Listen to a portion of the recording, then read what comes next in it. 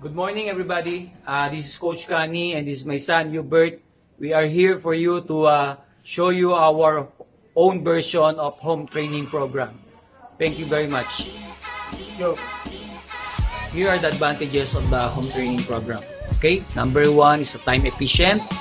Second is you can do it anywhere. And the last one is you don't need expensive equipment. Aside doon sa mga advantages, meron din tayo tinatawag ng mga benefits. Okay, number one, increase cardiovascular capacity. Second, increase muscular endurance. Third, maintain health, weight, and mental state. And last one is muscle toning. The standard procedures that we need to walk first for 1 minute, then jog at least 5 minutes before we start the stretching exercises. As Hubert did today, he just finished the routine before started this stretching. As you can see, started from upper extremities down to lower extremities. We always heard that stretching can help us to avoid injuries. Well, that is true. Aside from avoiding injuries, it helps us to decrease back pain, decreases also the muscle soreness, and it also helps us to extend the range of motion or improve flexibility. And the last one, it can prepare our body for the stress or load of difficulties of the main program. If you notice, we started from static to dynamic stretching. Okay, so what is a static stretching? The emphasis is often to focus on a single muscle group with each stretch and holding that position for at least 10 to 20 seconds. How about dynamic? Dynamic are controlled movements that prepare your muscle ligaments for performance and safety.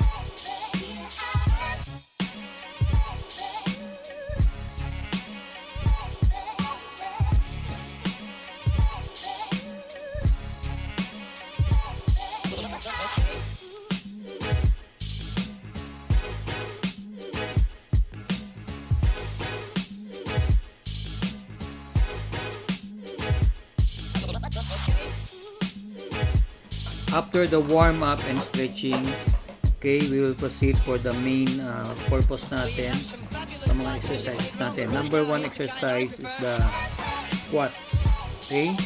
So, sa squats, ang benefits na makukuha natin dyan, guys, ay strengthen your core. Okay? Decreases the risk of injury. Third, strengthen the muscle of your lower body, and last is to boost athletic ability and strength. Next, lateral lunge. So sa lateral lunge naman, guys, ang benefits na makukuha natin yan ay develop balance, stability, and strength, and it will train your body to move side to side. Reverse crossover lunge, guys, it targets the hamstring and glutes, and it also helps your body for balance and coordination.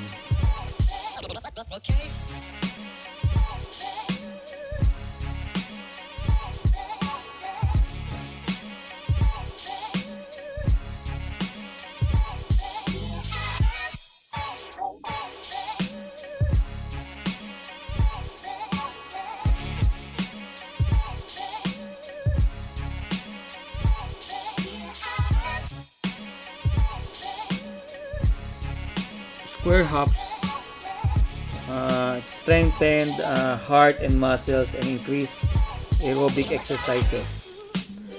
It boosts in your agility, coordination, and speed. split jumps, helping to boost overall athleticism, and it also trains balance, coordination, and stability. Jump over the ball, guys. It improves your sense of balance, increases energy and sense of vitality, and it improves your vertical leap. Okay, tuck jumps, good for legs, core, glutes, and quads. For lower and upper body strengthening exercises. Good for cardio also.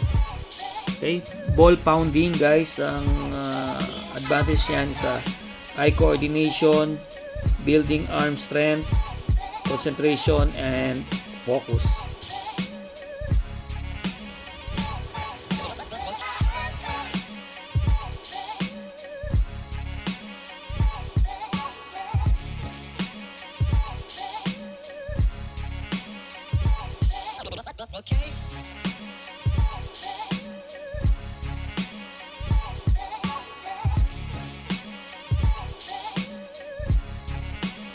Push-ups, guys, with the ball. Okay, so variations lang naman ng push-ups yan. Ang advantage yan, guys, ay building upper body strength for triceps, chest, and shoulders.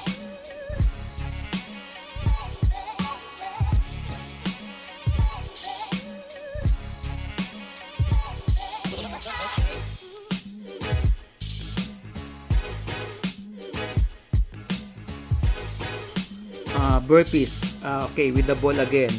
Okay, so it improve your blood flow, lower blood pressure, and it improve brain function, aside doon sa mga physical fitness na makukuha natin sa burpees.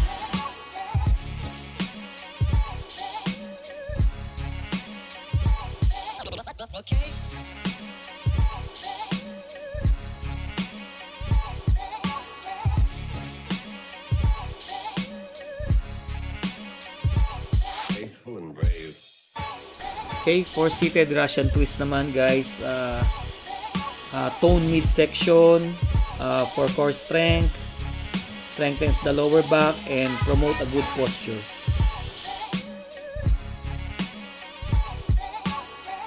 Okay, guys, for every exercises, we can do 3 sets with 10 to 12 repetitions. Okay, guys, yan yung mga normally na ginagawa namin ni Hubert.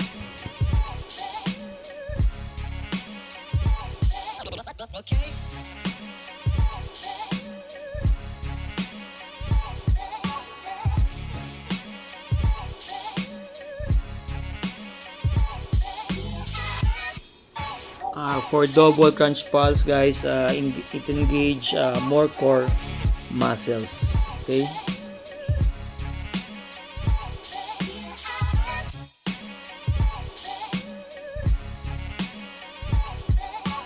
okay, for the forward lunge, guys, core stability, better balance, and strengthen the legs and back. For backward lunge, guys, activate your core again, glutes, and hamstring. For single leg Romanian deadlift, guys, develop single leg balance, strength, and stabilization.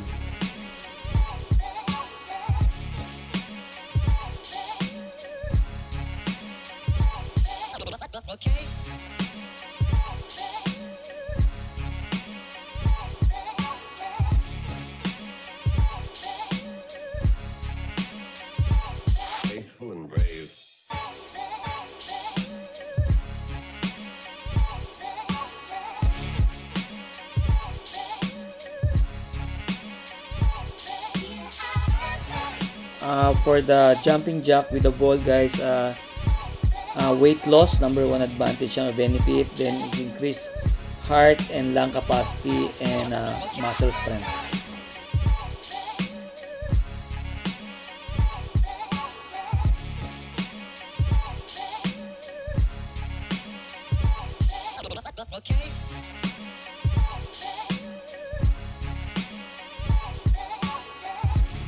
For the jumping rope guys, so coordination guys yan, it burns calories, improves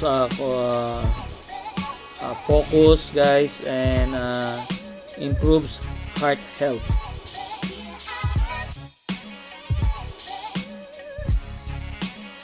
Ng mga exercises, ngayon magko-cool down naman tayo. Okay guys, so after the exercises, so pupunta tayo doon sa cool down. So cooling down allows your body temperature, blood pressure, and heart rate to return to their normal levels. Okay? So reducing your chance of muscle cramps and stiffness. Another advantage, it slows breathing and it improves relaxation. Much for the opportunity you've given me to be your speaker for today. I'm happy that I get a chance to share our experiences with you. I hope you can also incorporate what you have learned today as part of your home training. Hope this seminar seemed fun to you and informative. Have a nice day ahead and keep safe.